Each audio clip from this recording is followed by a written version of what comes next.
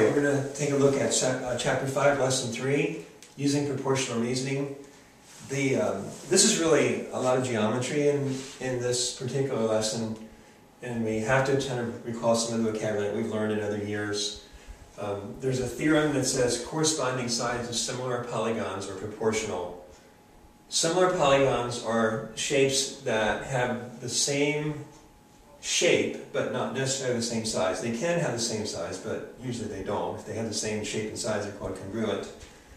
So one of the properties of similar polygons is that they have angles that match up, that are congruent to each other. And the symbol for congruent angles is just like these two triangles. And this could be any polygon. Triangles are the simplest to use because they have the fewest sides of any polygon, so it's a great way to kind of present this. This angle is the same size as this angle because it has one arc going through it. And this would be, I messed up here a little bit, this would be this is the most acute angle of this triangle. It matches this one. And then the three arcs going through means these two angles match up. Corresponding sides are sides that are in the same relative position on a polygon. Always the shortest side if two triangles are similar, then their shortest sides correspond. So A is the shortest side in this triangle, it would correspond to E. B is the longest side, it would correspond to D. And, I'm sorry, C is the longest side, it corresponds to D. C and D correspond, leaving B and F to correspond.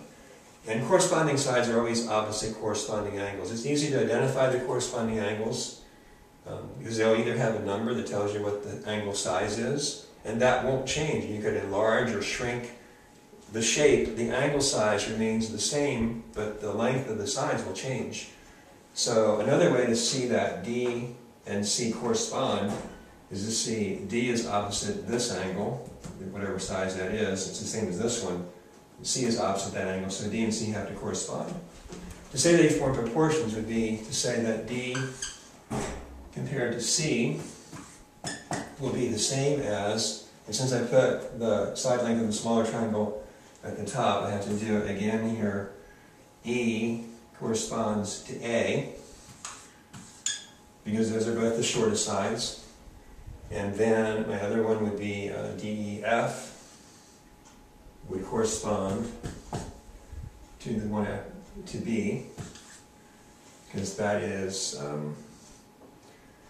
opposite the angle with the three marks, and also is the middle side, I think. Yeah, the middle side, the middle length. I'm going to do some work with numbers on this in a second, and I'm soon going to erase this stuff off and make a little more space to work. So if you want to copy down these definitions, you can either pause it or just copy them down as I'm presenting it. A scale model is a representation of an actual object with the same shape as the object, but not the same size. So you see that idea is really similar to the idea of similar polygons, but this could be the model of some actual thing like a tractor or a car, or the model of a house, but it's just a smaller representation of that. Leave this up here.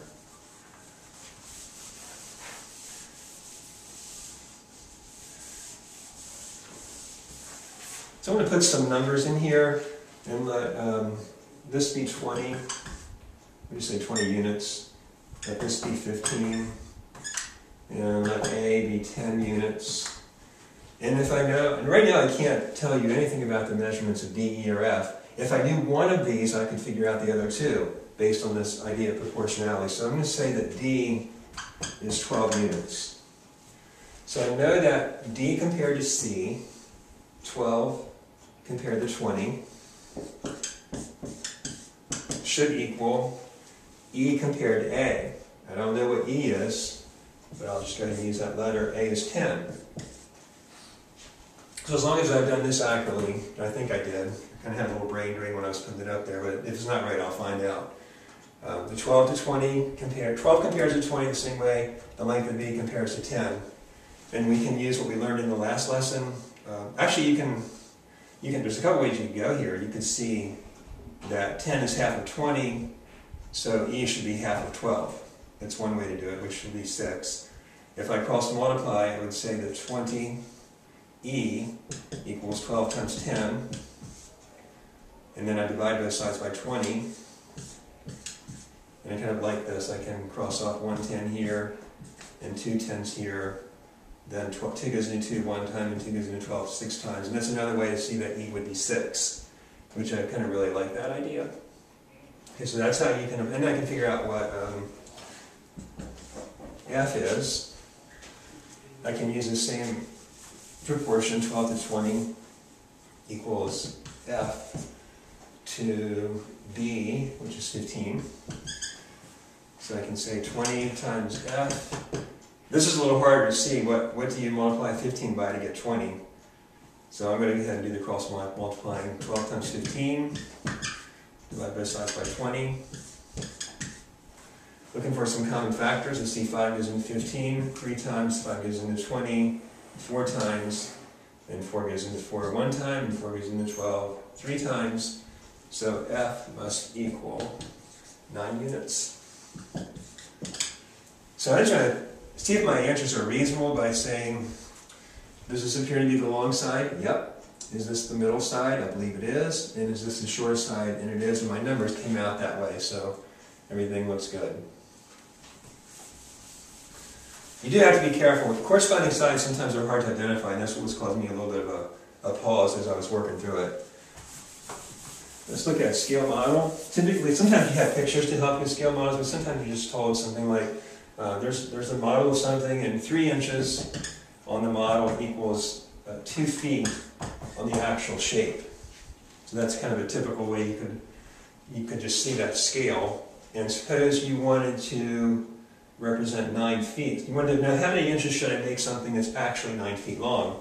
So you can set up a proportion. 3 inches for every 2 feet is the same as how many inches, I'm using my eye, for 9 feet. So there's my proportion. And again, I cross multiply, say 2 times I equals 3 times 9, divided by 2. No common factors here, so I'm just going to say 3 times 9 is 27, and I'll have to do 27 divided by 2, which is going to be 13 and a half. So that would be 13 and a half inches to represent 9 feet. Probably an easier one if I would have started with how do you represent 8 feet. You could use the equal fractions property to solve this one. Multiply by 4, and it would be 4 times 2 is 8, and then 3 times 4 would be 12. So we take 12 inches to represent something that's 8 feet long. So that's how you use scale models, and it's a quick overview of 5-3 using proportional reasoning, which becomes very intuitively for some of you. You just kind of think that way, and it's not the only way to solve this problem, but it's still a great kind of skill to have. Thanks.